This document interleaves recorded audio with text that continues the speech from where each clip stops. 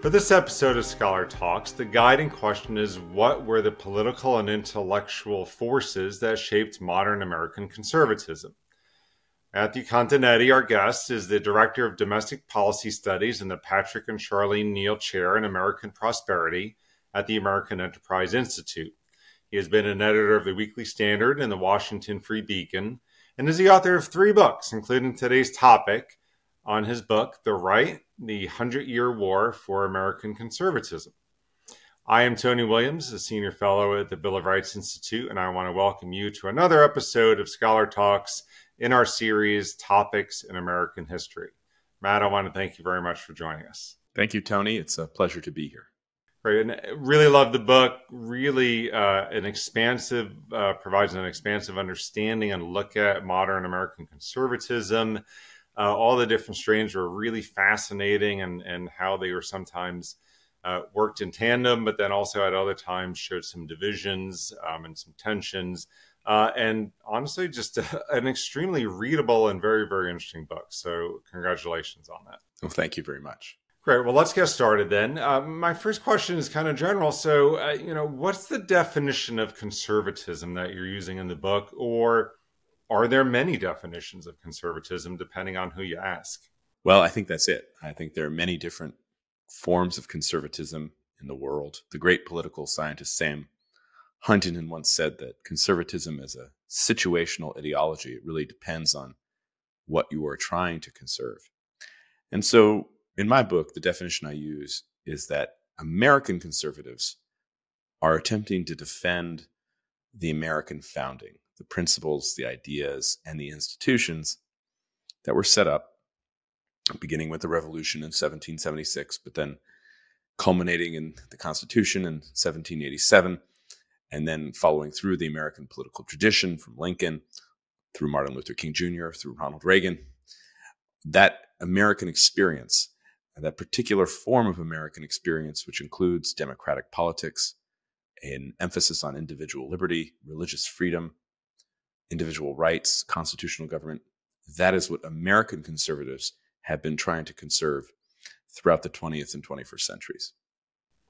Great. Yeah. And in general, as I was saying there, you describe a lot of the different kind of parts of conservatism, its relationship to the Republican Party, for example, the conservative intellectual movement, all these populist strains, the think tanks and the media, other institutions.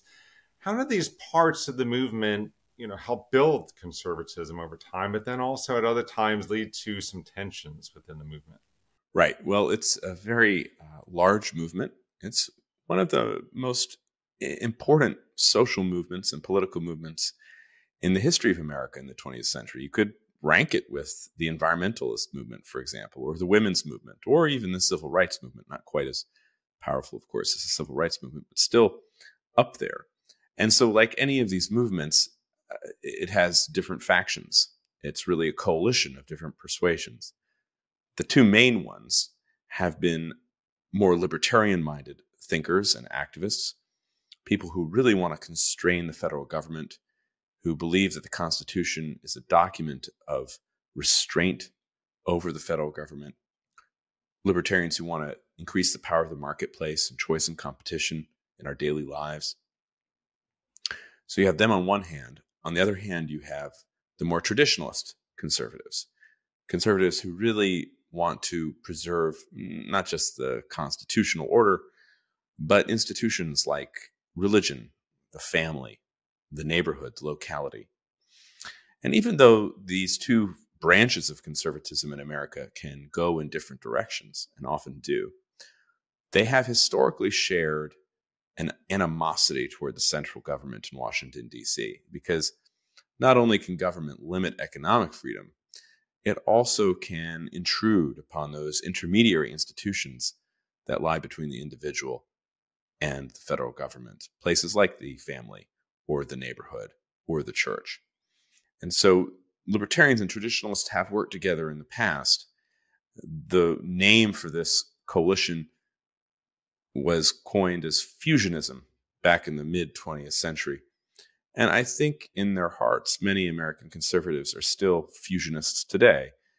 They still believe in a large degree of individual freedom, but they also want to preserve those important attachments that one finds in the home, in the area around you, in your voluntary associations. The issue, I think, today on the right is that there's a large force pushing for fissionism and people trying to break apart that partnership which has worked together and, in my view, been successful for many decades. Reach its maybe greatest successes, especially after being maybe in the wilderness, the political wilderness, and thinking of the days sort of the early Cold War, William F. Buckley, and starting National Review, of course, in '64. Goldwater has that massive landslide defeat. And yet they go from the political wilderness, conservatives do, to this great ascendancy with Ronald Reagan, who launches this Reagan Revolution, and conservatism seems to sort of really be on the ascendancy, or sort of won at that point, especially sort of towards the end of the Cold War. So how did that happen?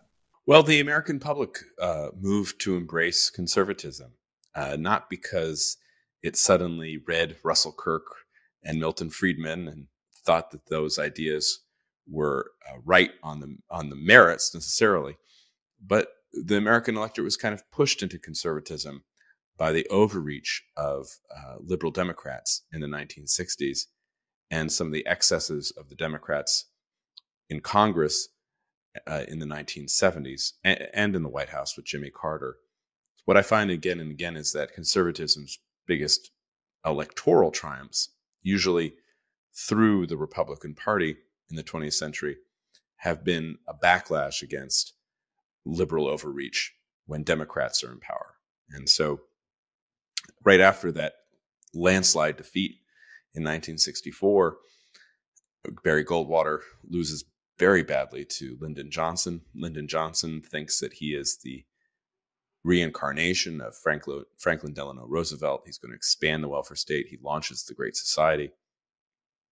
He also increases the tempo of our involvement in Vietnam. Very soon, the American public began tiring of LBJ. They began tiring of the anti-war movement, the student rebellion, civil unrest in America's cities, rising crime, welfare, addiction. Then later, once Jimmy Carter is president, the American people are also growing very tired of inflation. They are tired of national humiliation, coincidentally in Afghanistan and in Iran. And from all of this, the American people look to alternatives. And suddenly figures who had been on the margin, figures like Friedrich von Hayek, the Austrian economist, like Milton Friedman, the Chicago economist, like Saul Bellow, the novelist from Chicago, who had a kind of a conservative bent. All of them are being awarded Nobel Prizes. Conservatism has a strange new intellectual vogue in the late 1970s. And then this culminates in Reagan's landslide in 1980. And that allows conservatives finally to have some influence over the levers of power in Washington, D.C., and they begin to pursue the agenda that they had been working out during those wilderness years, an agenda of economic reform, an agenda of really taking the fight to the Soviet Union in order to pressure the communist system, and then social reforms, which took a little bit longer to manifest themselves, mainly in the welfare reform passed by the Republican Congress and signed into law by a Democratic president in 1996. Right, and it's really interesting because you're talking about a lot of these sort of great successes, sort of economic recovery after the stagflation of the 70s, and sort of winning the Cold War, some of these other great successes of the 80s and into the 90s, and yet at the very time of its greatest triumph, we have this sort of fracturing of the conservative movement as well. And so what caused this fracture in the 1990s, 2000s? You talk about it, leading to the rise of this populist moment, if you will, especially with the rise of the Tea Party, for example, with the Great Recession of 2009, and then, of course, perhaps culminating in Donald Trump. I think the place to start would be the departure of Reagan from the scene. Reagan leaves office in 1989. His chosen successor, his vice president, George H.W. Bush, knew that he had to get along with conservatives, but was not a movement conservative himself, and very quickly begins to disappoint conservatives, most spectacularly in his budget deal that raised taxes despite his pledge to the American public that he would not do so. And so the conservative crack-up begins during the H.W. years. And it is magnified when the Americans win the Cold War against the Soviet Union, when the Soviet Union begins to collapse and eventually annuls itself in December of 1991. Conservatives had long defined themselves in opposition to communism, and specifically the communism promoted by Moscow and the USSR. And so that big bad, that enemy, just disappears overnight, which leads to many questions among conservatives about what are we for now? What is America's purpose in the world? What is the purpose of our foreign policy? What is our relationship to the Republican Party if H.W. Bush is raising taxes? He's not really a social conservative. He's kind of a realist in foreign policy, not quite where we were in the Cold War. How do we relate? And so the Republican Party begins a series of internal debates. And I think this debate is really exemplified by the contests between Jack Kemp, the congressman from Buffalo, New York, who was a supply-sider, an optimist, a believer in big coalitions, in consensus and economic growth, versus Patrick Buchanan, who in the 1990s begins to adopt an economic nationalist strategy, begins to double down on social conservatism, who embraces a non-interventionist foreign policy, the policy of America first. He was the first person to revive that slogan from the 1940s, long before Trump, and who also likes the politics of confrontation rather than the politics of consensus. And so these two wings of conservatism and of the GOP, one represented by Kemp, the other by Buchanan, kind of go back and forth in the 1990s. I think we can say in the 2000s, the Kemp side predominated in the figure of George W. Bush, even though Kemp disagreed with the Iraq War. That's kind of another story. But in general, attitude of wanting to embrace immigration and wanting to reach out to minority populations in order to promote economic growth, W was Kempian, whereas the Buchananites tended to be on the margins. What's happened in the past decade is a field reversal. And now Kemp figures like, say, the former House Speaker Paul Ryan, who was an employee of Kemp's in the 1990s, he is now on the margins of the Republican Party. And it's Buchananites, or people who resemble Patrick Buchanan, in the center. And most famously, most importantly, of course, Donald Trump, who ironically ran against Patrick Buchanan for the Reform Party nomination in the year 2000, but ended up in 2016 and throughout his presidency and today, really reflecting Buchanan's views on immigration, on foreign policy, on trade, and on the idea that the only way that the right is going to win is not by working with the left, but by steamrolling the left. So as a follow-up, in the book you talk, I think, a lot about the force of globalism, right? And how it impacted our economy and immigration and a number of other issues, but particularly sort of causing this divide, perhaps, between sort of the sense that there are elites and sort of, the common man sort of left behind. So how did that play into all of this populism as well? Well, I think beginning around the year 2001, there were great changes in America and the world. One was a migration began from Mexico, and illegal immigration really came to the fore in many people's minds, just as the George W. Bush administration was trying to liberalize our immigration laws and to legalize the status of many people who had been here illegally for many years. While that's taking place, you have the introduction of China into the world trading system, the so-called China shock. And just the overwhelming size of China really does change the nature of American production. It leads to offshoring of jobs. It leads to increased automation. And so manufacturing employment is hit pretty hard by the rise of China. More broadly, you have a change in who gets what in the global economy. Workers with college degrees begin to be rewarded more and more for their educational attainment, whereas voters who have no college degrees begin falling behind.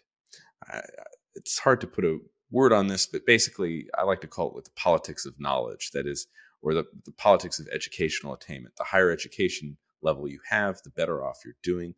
Also, the more likely in the first 2 decades of the 21st century you are to be a Democrat. And so these three big changes kind of unsettle the party coalitions. And it's made the Republican Party much more reliant on voters without college degrees. And as a consequence, the Republican Party has become much more populist as a result. The Republican voter today is not quite the same as the Republican voter who upheld the Reagan coalitions in the 1980s. They're probably more concerned with economic security than they are economic opportunity. They're more distrustful of elites and expertise. They're less likely to think that America is involved in a grand ideological crusade to promote democracy overseas. And so as the nature of the coalition changes, so does the party policies as well as the leaders of that coalition. And I think we can see that on view today. And maybe thinking about where we are, where we're going, my final question is, what seems to be the present direction for the future of this divided conservative movement, or maybe just this populist conservative movement? What might that mean for American politics, American society, maybe in the next few years, next decade? What are your thoughts on that? Well, my basic view is that it means American politics is going to get a lot rowdier. There are going to be a lot more confrontations and fights. There's going to be some political violence. We have lived through this in the past few years already. And I think it means that we're going to have to work very hard to form new coalitions, new ways of addressing our public policy challenges, new alignments, both within and between the parties. I note recently a lot of interest in the Problem Solvers Caucus on Capitol Hill as potentially offering a way to keep the government funded so that we can work on our longer-term budget issues. There's great interest in independent candidacies or even a no labels effort in 2024. The general negative attitude toward the direction of the country and the kind of low opinion most Americans have of our politics is depressing and not reassuring, but it also potentially offers an opportunity. I do think we'll work it out. It just might take a while, and the road might be very bumpy from here to there. Right. Well, I think the good news is I think some of your colleagues, Yuval Levin and Jay Costin, and I know you are sort of looking for maybe ways to try to build greater consensus in the middle of all this turbulence and try to seek ways to compromise and to talk to each other a little bit more. And I guess we can only hope for that, right? Absolutely. We're trying our best. Good. We're all in this together as Americans. All right. Well, Matt, I want to thank you very much for joining us. Congratulations on the book, and we appreciate it. Thank you so much. And thank you all for joining us on this episode of Scholar Talks. Please check out our other interviews in this series, Topics in American History, on our channel.